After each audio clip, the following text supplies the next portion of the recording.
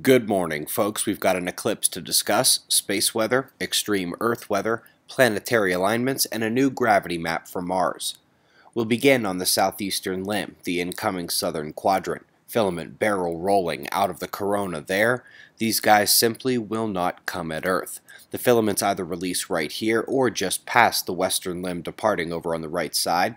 Even with this one going, we still have a large plasma structure incoming behind it. Not that we expect it to make it to Earth, but it's got about 3 or 4 days until it does, if it does.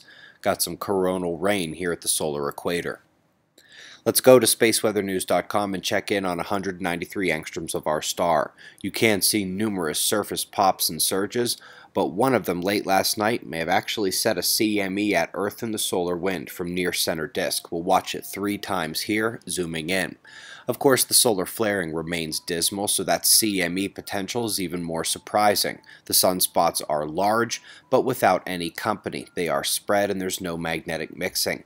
This could all change, of course, as the planets are set to play a role soon. Times are calm now, but we're just 36 hours away from a 4-way alignment of the spheres.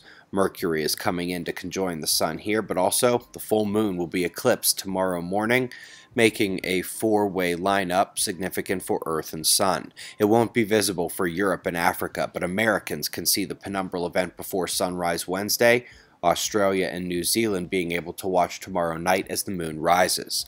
Right now, we're awaiting the solar wind stream from the departing northern coronal hole upright. A small CME may have released behind it as you saw, and after that the trailing portion of the coronal hole will swing in to face Earth from the left. That is a lot of potential for such a quiet star, but alas, while we wait, the solar wind remains calm. Slight density and speed bumps this morning may actually be the beginning of those speedy streams, however, and that's our top watch today, for coronal hole impact in the solar wind and any geomagnetic effects it might have. We've got the latest from Goddard SVS here. We'll be discussing this more soon on the website, I believe, but for now you can check out free air gravity, crustal thickness, topography, and more. It's the latest from the constellation of Mars orbiting satellites.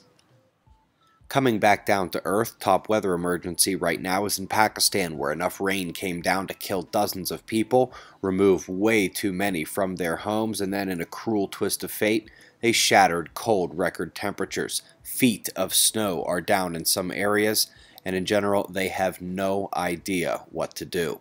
We've got the rest of your pressure and radar forecasts and shots of our star to close. Severe weather returns to the southern United States tomorrow. Italy needs to watch that Mediterranean low tonight. New Zealand, twin Earth spots on its doorstep as well. It's 4:30 a.m. here in the desert.